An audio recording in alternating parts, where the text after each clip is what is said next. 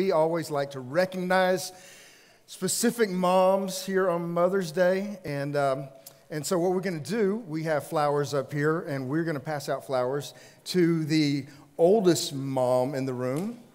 Help me out. To the newest mom in the room. That means the one who had the baby most recently, yes. Right? Yeah. You have to have the baby and a receipt with you if you're the newest mom. and then what we call the mom with the most kids.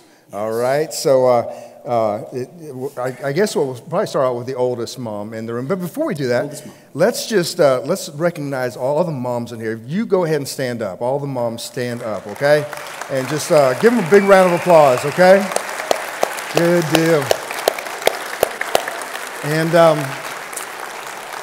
okay.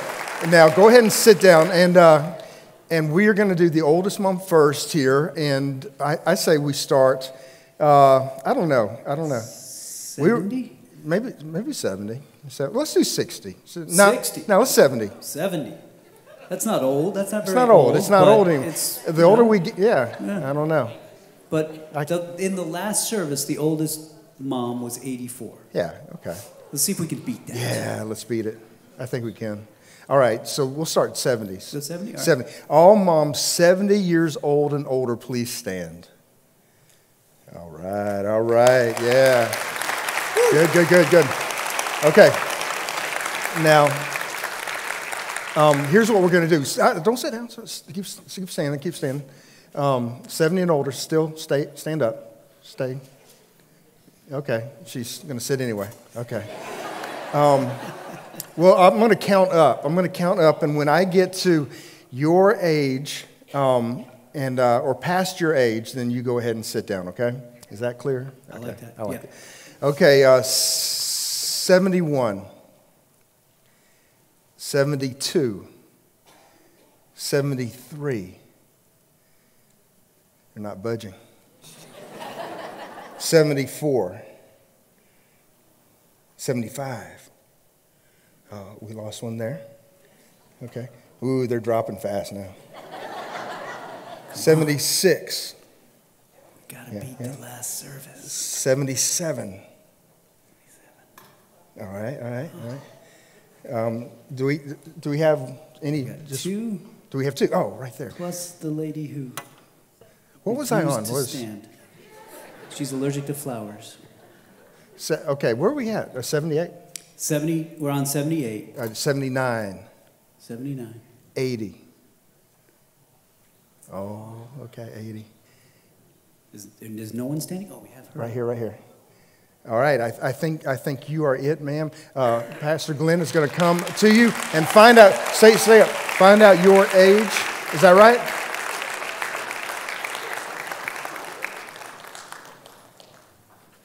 Happy Mother's Day. Hey. Wow, she's 84 too. Oh, wow, so, 84 years old. Okay, very, very cool. Yeah. Awesome. Okay, well now let's move on. The newest mom in the room. And the way we're going to do this is if you've had a baby within the last year, you go ahead and stand up, okay? A baby within the last year. Right there. Oh, wow, this could be done? Yeah. What do you mean by that? I don't know. I don't know how many kids she has, but so really, that's awesome. Okay, yeah. Hurry, come on. Yeah. Congratulations. What's your baby's name? Matthew. She's not Matthew. Matthew and Abby. Oh, and Maddie. Yeah. When were they born? That's awesome. Wait, Maddie's 15? And the baby is 9 months. Wow. I thought she was going with Maddie, and... Yeah. Wow, that's neat. All right, now, the mom with the most. Oh. This is a good one. This is always fun. Yeah. Last service. 8. We had a tie. A tie for 8, yeah. For 8. Yeah, and then there was one lady that only had 1, but he was a very difficult child, so she felt she deserved it. But I think it's always good on this one to start at 2 because moms, if you had one and just said, I'm going to have another, good job, you know. So 2 or more kids, go ahead and stand up, okay? 2 or more kids. 2 or more kids, okay. All right, we'll count up. 3 or more kids. Yeah. After that ladies. Second, man. 4 or more kids. Okay. 5 or more kids. Wow. Do you have those kids with you? 6 or more kids. It's a standoff. We've got 7 or more. 7 or more. 8 or more. Look, she just got that look like. She just like. Keep how going. many? I think you're it. I think you are it, man. 8 kids. Yeah, 8. Wow. Kids.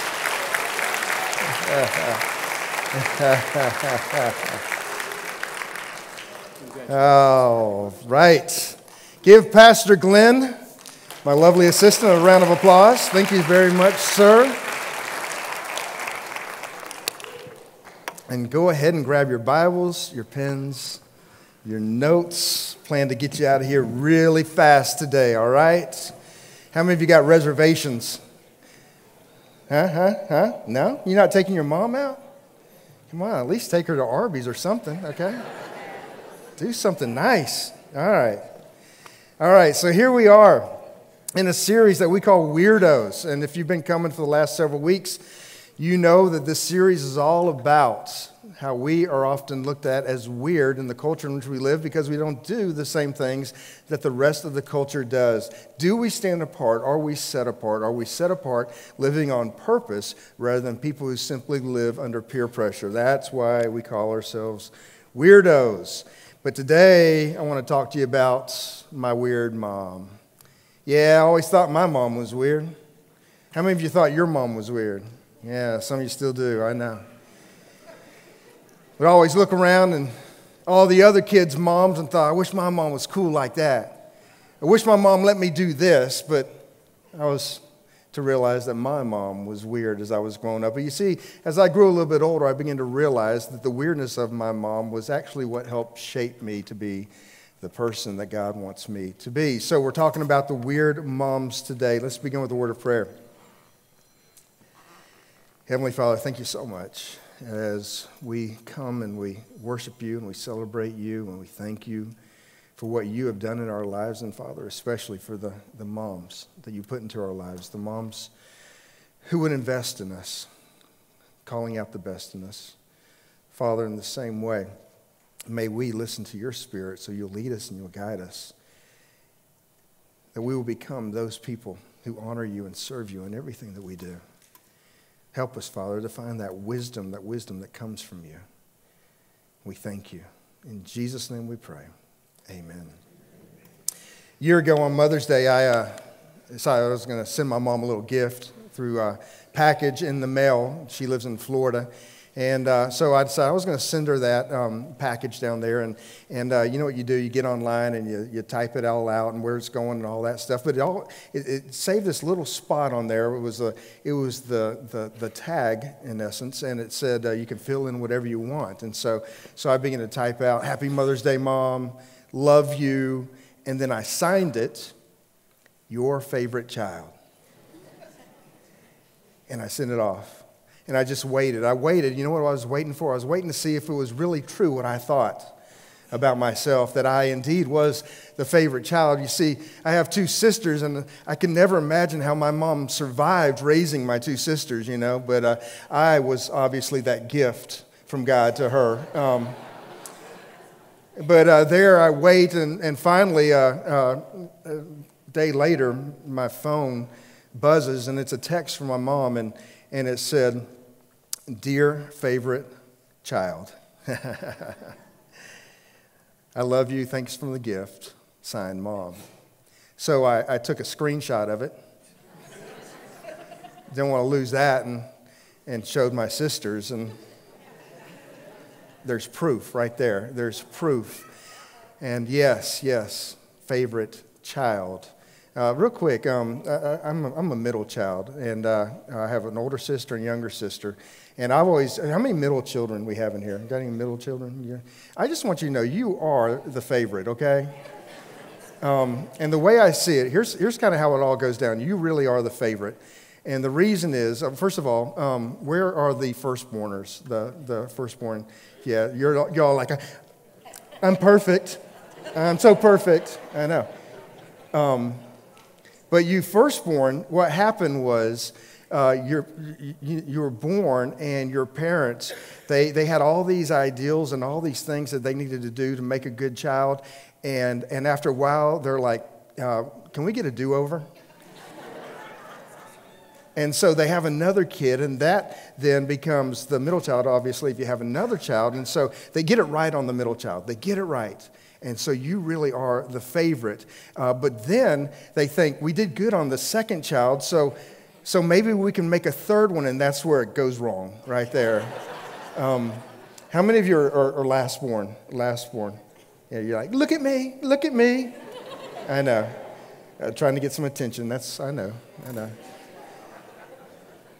And that's when they finally say, lastborn, we quit, we give up, and it's all over. So indeed, you middle children are the favorite, and I am the favorite. I am obviously the favorite of my mom. But the truth is, that's kind of the weird things about mom. One of the weird things about mom is that she can really kind of have each child as her favorite and love each child in that same way. And I want to talk to you about that weirdness here today. That thing that mom would do, that thing, the way she would invest in you and the way she would teach you and the way she would train you. Yeah, mom was very, very weird. She did not let me do what so many other kids, all the other kids got to go see this movie, and I want to go see this movie, and said, you are not going to go see that movie. And mom, instead of giving me all the junk food I wanted, would feed me vegetables, you know, and why can't I have a mom like that? And mom did all these weird things, but mom had some weird things that she would say to me, weird statements. And you know what? I'm betting that many of your moms said this very same things that I'm about to read to you here this morning.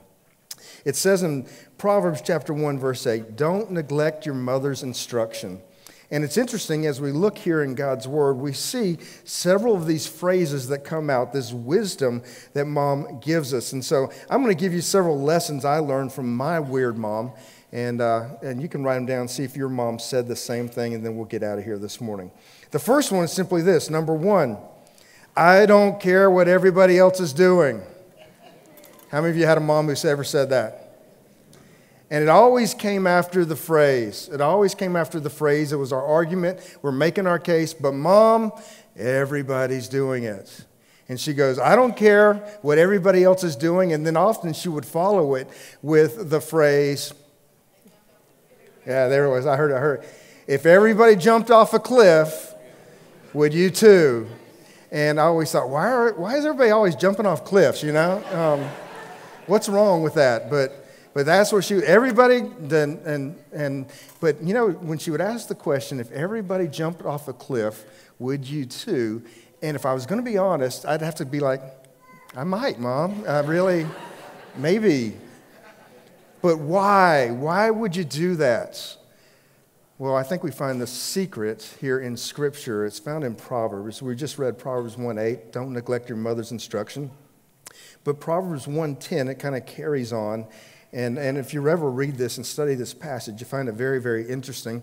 Proverbs 1:10 says, my child, if sinners entice you, turn your back on them. And then it goes on to say, and I'll just kind of paraphrase, it says, if some guys come around and they say, hey, come on, why don't you go with us? Hey, let's go find somebody that we can rob. Hey, let's go kill somebody and take all their stuff. And he says, don't go with them. And now it's so weird because you're reading through that and you're going, well, that's kind of obvious, right? I mean, I don't think I'm tempted like that very often. If somebody came up to me today and said, hey, man, you want to go, let's go kill somebody, I'd be like, no. That's easy. That's an easy answer. No, what are you, crazy? I wouldn't do that. And so you're kind of reading this, you're going, why are they saying this? But I think the secret is in a little word that you see repeated time and time again. It's the word let's. Let's. Let's. Why? Because there's the hook. There's the hook that is a hook for so many of us. Something we find ourselves doing that we thought we would never, ever do. And the reason is because of the let's. I want to be included. I want to be accepted. I want to be a part.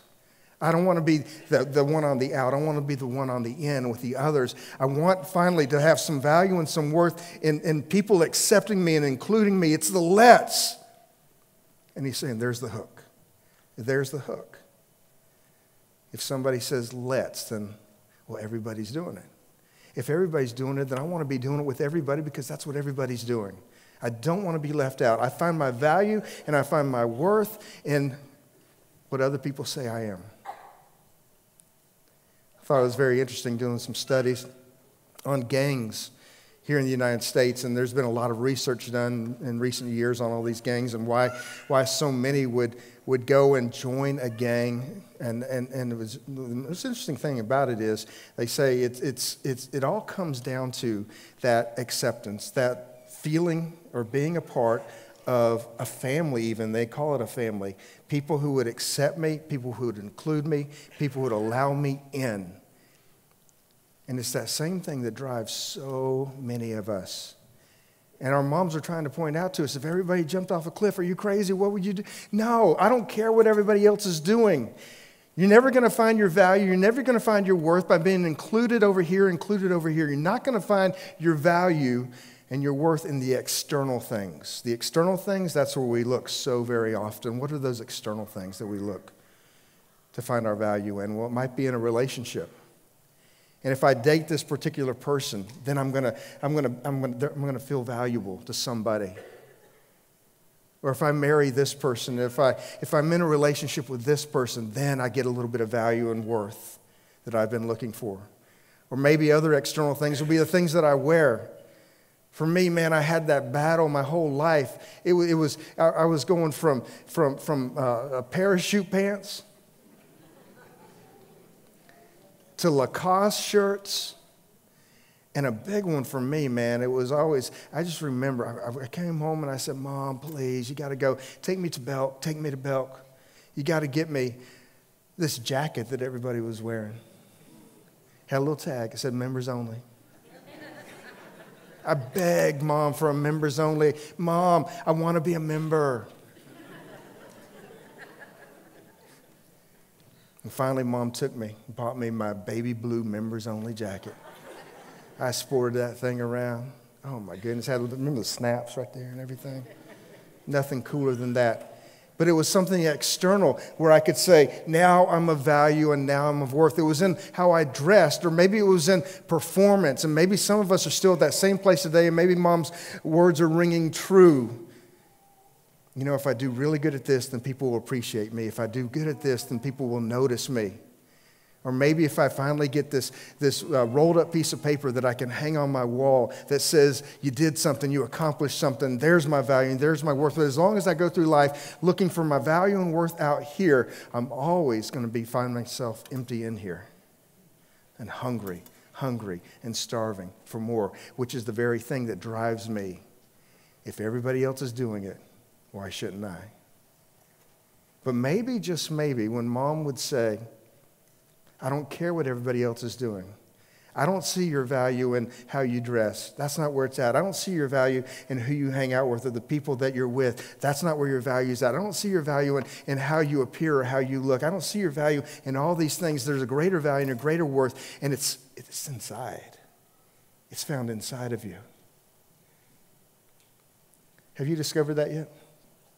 Even though your mom said that all those years ago, have you discovered where that real value and that real worth is? I'm going to share with you in just a moment of how you find that. Just a moment of how you find that real value and that real worth. But that was the first thing Mom would say. I don't care what everybody else is doing. That's number one. What else did she used to say? Number two, write it down.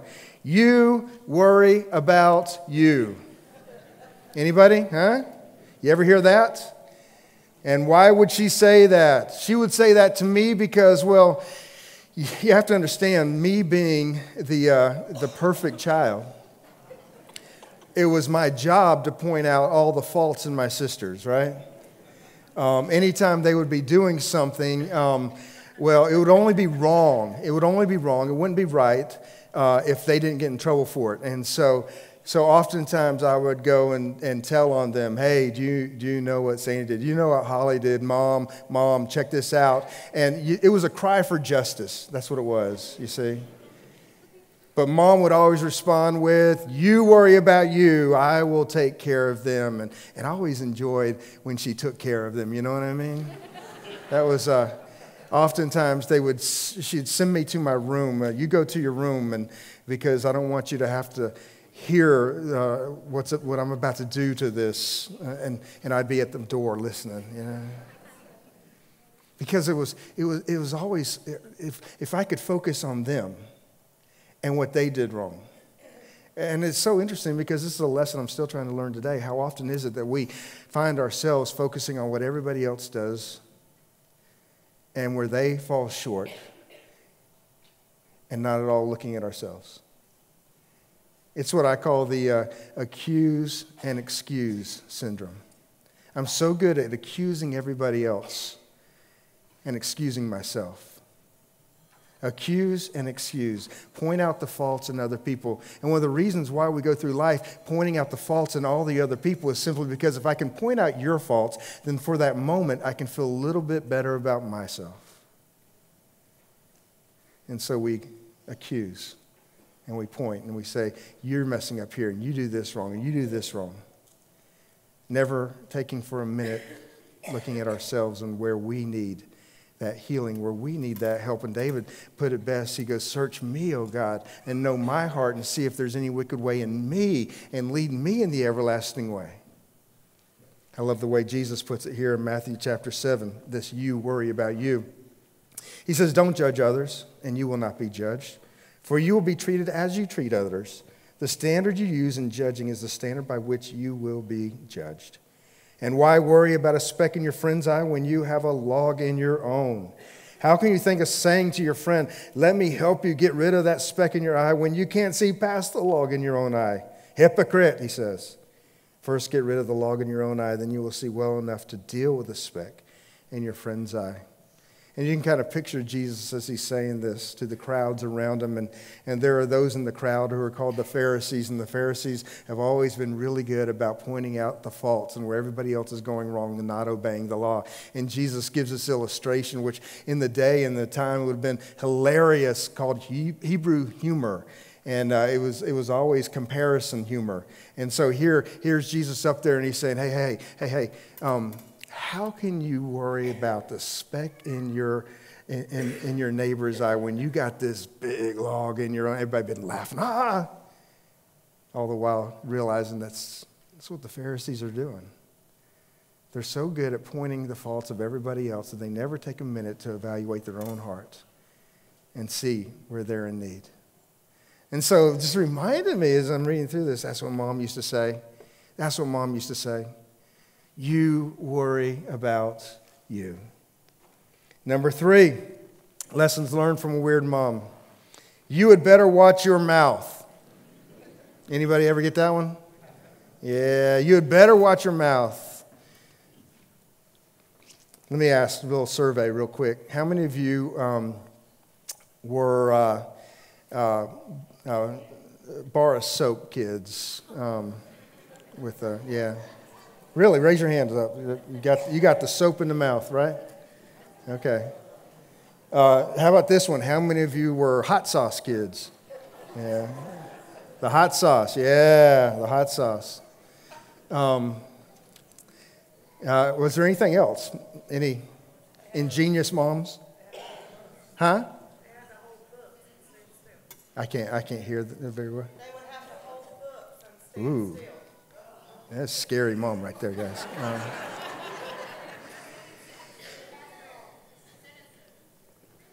Yeah. All right. I'll tell you I'm having a hard time hearing you guys, but my mom, she would always had this way where she would quote verses as she's giving out punishment. And there was this one verse in Proverbs chapter 10 that says, as vinegar is to the teeth, and there's her idea. And so part of watching your mouth, if I would ever say something that I shouldn't say, I would have to take a teaspoonful of vinegar, as she quoted verses to me. So mine was vinegar. But it was all about watching your mouth. Why? Why? Well, here's why. James 3:6. And the tongue is a flame of fire. It is a whole world of wickedness, corrupting the entire body. It can set your whole life on fire, for it is set on fire by hell itself. Strong words, right? But we do know, but we do see what the tongue can do.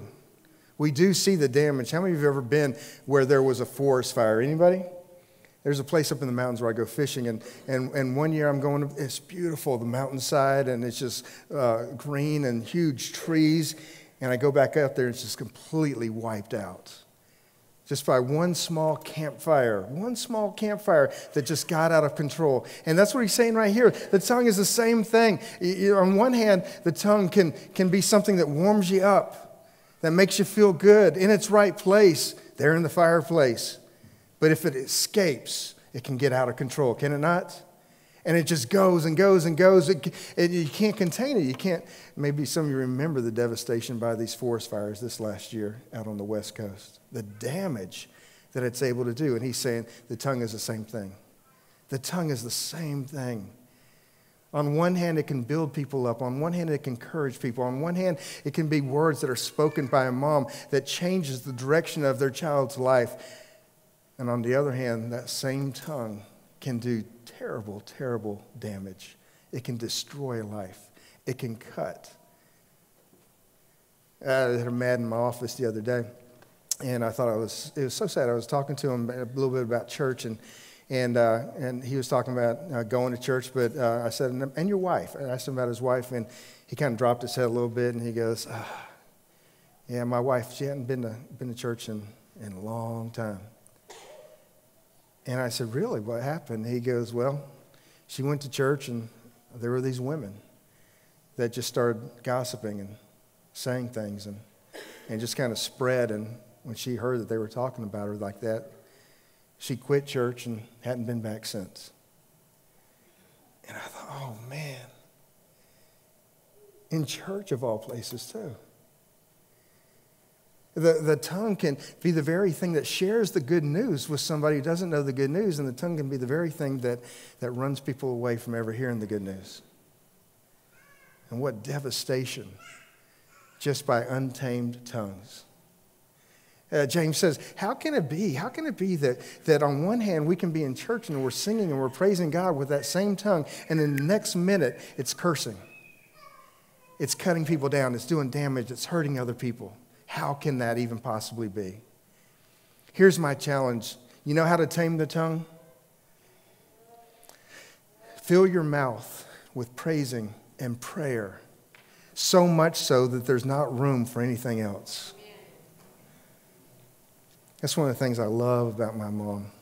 When I was a kid growing up, and we be getting ready for school every morning, we had this upstairs hallway, and my bedroom was always a place where once I get ready in the morning, I'd have to walk down past my parents' bedroom to go downstairs and go off to school. And it was like every morning, I promise you, every morning, I'd walk past my mom and dad's bedroom, and the door was always cracked just a little like that.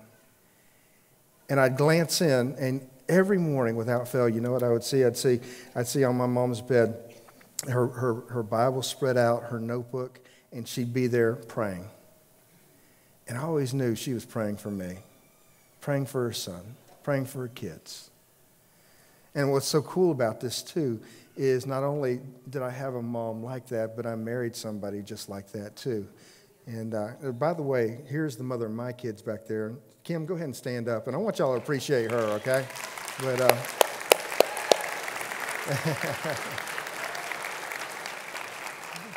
she loves when I do that, okay? She just loves when I do that, yeah. Some of you are wondering if I was even going to be here today after what I said last week, but hey, we're good, okay?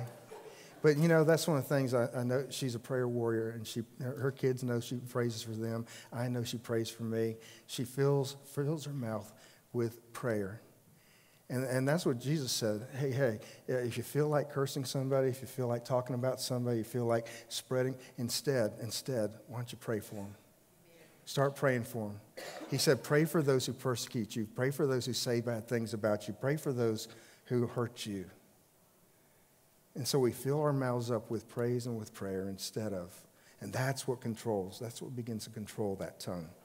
You had better watch your mouth, Mom said. Number 4, be careful who your friends are. Be careful who your friends are. My weird mom always wanted to know who I was hanging out with. She was always checking in. Who's this person? Tell me about this person. Who's this person? Tell me about this person. Who are you hanging out with? Why? Well, she knew. She knew.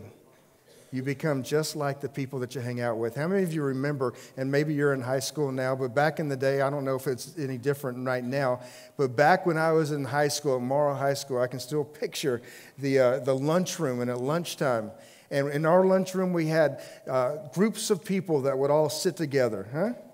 And I can still name the different groups of people in our lunchroom. And there was the jocks at one table, right?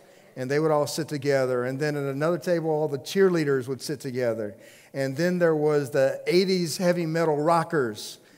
And, they had those heavy metal Def Leppard and all the T-shirts and the hair and the mullets and stuff, And that was going on. And then there was what we called the nerds, and they're all the smart kids, set together at another table. And we even had a couples table where you had to be a couple to sit with everybody else at this couples table. We had to, that was all going on.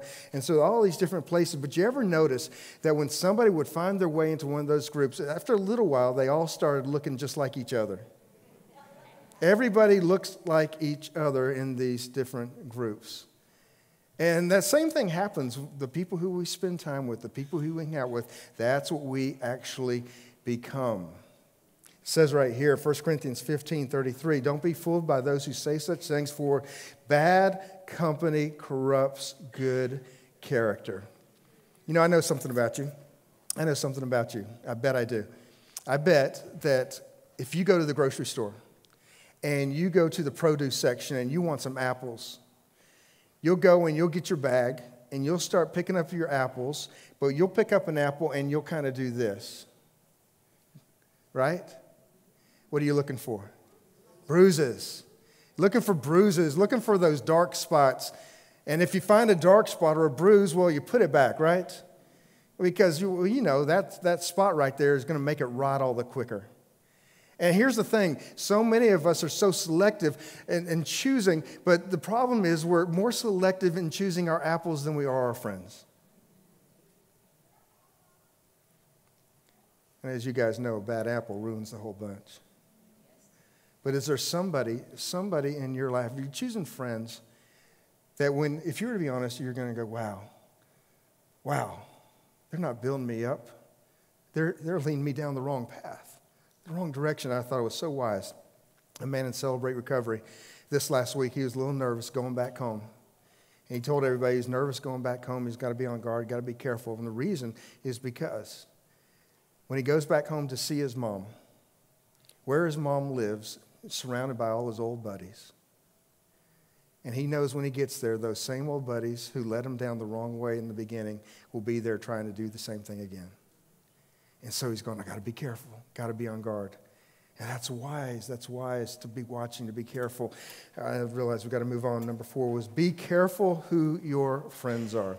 Find those who will encourage you, who will sharpen you, who will build you up. Number 5, there's nothing to be afraid of. You ever have your mom come in when you're scared and tell you don't have to be afraid? You don't have to be afraid. Hey, you know something? All these storms going on. We had a storm come over our house a couple nights ago, loud clashes of thunder and lightning. I just want you guys to know something. I am not afraid of storms. I'm not. But you know why? Because when I was a little kid, I remember being afraid of a big thunderstorm coming over, and my mom came and said, you don't have to be afraid of storms. She explained it this way, and I don't even know if it's true or not. She goes, that's God's way of cleaning out the skies. Sounds good, right?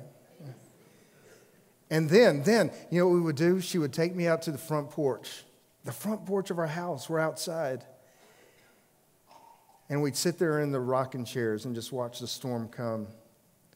The loud clashes of lightning and thunder, boom, boom, boom. The winds pick up, and we would do this every time a storm would come. It got to be so much that to this day, I love to go outside and watch the storm come. For me, it's so relaxing, it's enjoyable. You might think that's weird or strange, but I learned not to be afraid. And what I'm trying to tell you is, you might be going through a storm in your life right now. It might be threatening you, you might be upset, you might be worried about it, but that you would hear, you don't have to be afraid. There's somebody who's greater. There's somebody who's got this. There's somebody who cares about you. Even this right here, Isaiah 41:10, don't be afraid, for I am with you. Don't be discouraged, for I am your God. I will strengthen you and I will help you, and I will hold you up with my victorious right hand. Now, who can say that? Can you? I told you earlier, I'm going to tell you where the value comes from, where the worth comes from. And I hope it sinks in. I hope you get it. So many of us have been busy out there looking for worth and value in all these other places, trying so hard. When I was a little kid, I remember going, I was a kid who always liked to get in creeks and play in creeks. Any of you do that? I was outside, man. Every creek I could find, and the reason is because I would go down and I'd have a jar and I'd flip over the rocks, and under the rocks I knew I'd probably find a crawdad. That's what we called them. Some of you call it crawfish. That's wrong, okay? But we call it a crawdad and a salamander. And I'd be looking for crawdad, salamander. If I found a snake, that was bonus, you know? But I love playing in creeks. And so I remember we took a little trip up to the North Georgia mountains, and there was this park that had picnic tables sitting alongside the river, and the name of the park was called Shooting Creek. And the reason it was called Shooting Creek is because it was a bunch of water. It was more like a river that just came over this dam, and then when it went over this dam, it created such force that it shot out around the rocks, and just with a lot of force. And so I remember seeing this. I was so excited. It's going to be great. We're going to have a picnic and just going to be able to play. But then my mom, she goes, no, come here, look. I want you to see this stuff. And she showed me all these signs that said, don't go near the water, dangerous, stay out, you're going to die, okay? And she said, do you see that? And I said, yeah, I see that. And she goes, that means you can't go in the water, okay? You got to go do something else.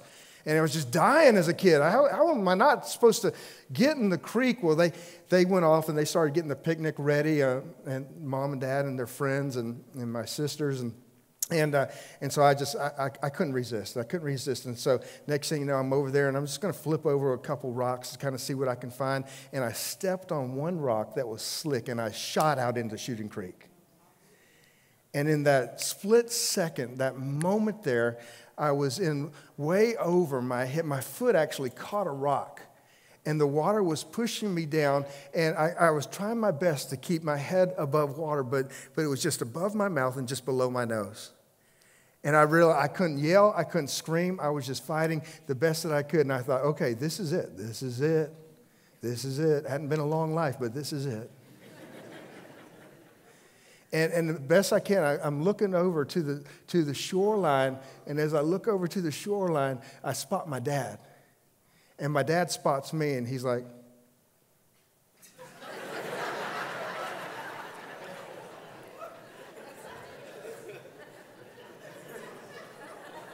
I'm thinking, what is he doing? And he's just wandering around looking for a stick or something, you know. My dad always said, if you're gonna be dumb, you better be tough. And so I'm thinking he believes in natural selection at this moment here, you know. It's like, oh well.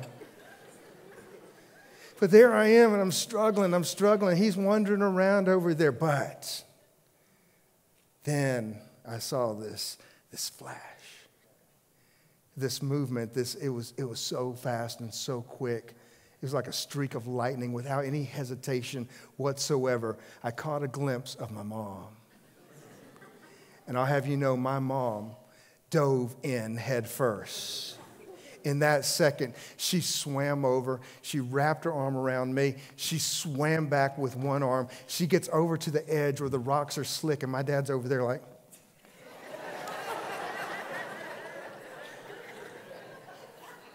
I'm surprised their marriage lasted after that day. But my mom pulled me out. She rescued me. And I thought, wow. She saw something worth saving. My dad, not so much. But my mom saw something worth saving. And there's the point. Somebody loved you enough to dive in head first. He dove in, willing to sacrifice everything because he loves you that much.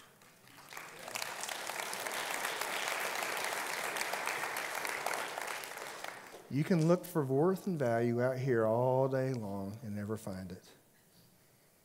But when you look in here at what he has done, that's when you find your true value, your true worth. You were worth saving. Let's bow in a word of prayer.